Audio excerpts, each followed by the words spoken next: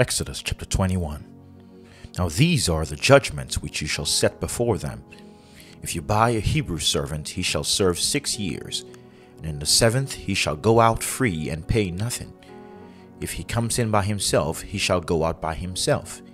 If he comes in married, then his wife shall go out with him.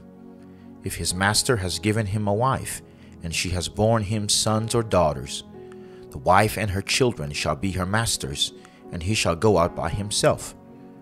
But if the servant plainly says, I love my master, my wife, and my children, I will not go out free, then his master shall bring him to the judges. He shall also bring him to the door, or to the doorpost, and his master shall pierce his ear with an awl, and he shall serve him forever. And if a man sells his daughter to be a female slave, she shall not go out as the male slaves do. If she does not please her master who has betrothed her to himself, then he shall let her be redeemed. He shall have no right to sell her to a foreign people, since he has dealt deceitfully with her. And if he has betrothed her to his son, he shall deal with her according to the custom of daughters. If he takes another wife, he shall not diminish her food, her clothing, and her marriage rights. And if he does not do these 3 for her, then she shall go out free without paying money. He who strikes a man so that he dies shall surely be put to death. However, if he did not lie in wait, but God delivered him into his hand, then I will appoint for you a place where he may flee. But if a man acts with premeditation against his neighbor to kill him by treachery, you shall take him from my altar that he may die. He who strikes his father or his mother shall surely be put to death. He who kidnaps a man and sells him, or if he is found in his hand, shall surely be put to death. He who curses his father or his mother shall surely be put to death.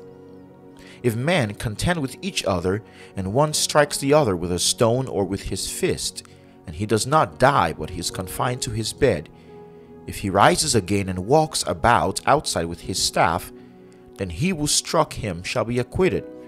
He shall only pay for the loss of his time, and he shall provide for him to be thoroughly healed. And if a man beats his male or female servant with a rod, so that he dies under his hand, he shall surely be punished. Notwithstanding, if he remains alive a day or 2, he shall not be punished, for he is his property. If men fight and hurt a woman with child, so that she gives birth prematurely, yet no harm follows, he shall surely be punished, accordingly as the woman's husband imposes on him, and he shall pay as the judges determine. But if any harm follows, then you shall give life for life, eye for eye, tooth for tooth, hand for hand, foot for foot, burn for burn, wound for wound, stripe for stripe. If a man strikes the eye of his male or female servant and destroys it, he shall let him go free for the sake of his eye. And if he knocks out the tooth of his male or female servant, he shall let him go free for the sake of his tooth.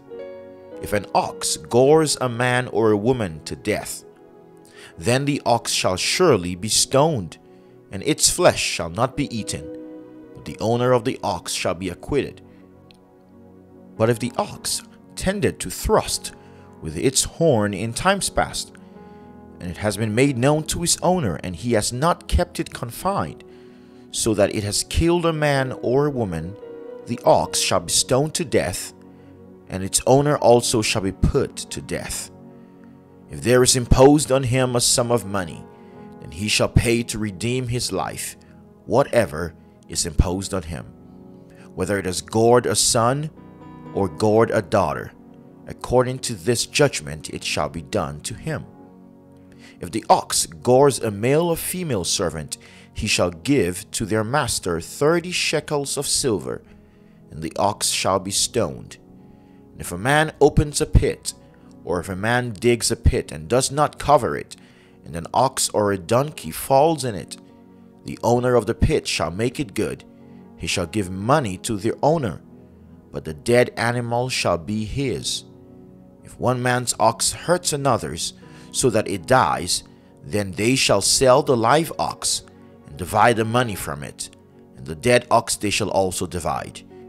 Or if it was known that the ox tended to thrust in time past, and its owner has not kept it confined, he shall surely pay ox for ox, and the dead animal shall be his own. This is Exodus chapter 21. Thank you for reading God's Word with us today. Join us tomorrow for Exodus chapter 22. God bless you.